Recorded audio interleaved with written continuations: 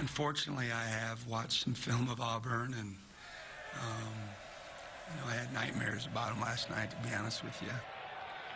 Tape certainly doesn't lie in this Auburn team that Chris Jans is alluding to.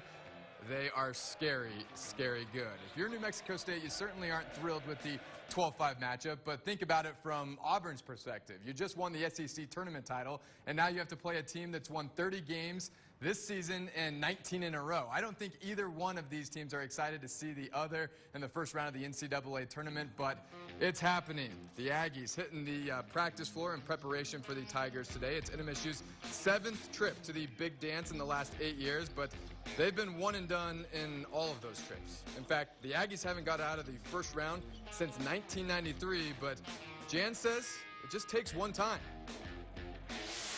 But it's a 40-minute game. You know, you don't have to beat them best out of 7. You got to be better for 40 minutes. And I do believe that the game will unfold the way it will, but it certainly has the potential to be a game where there's a lot of three-point attempts, a lot of up and down.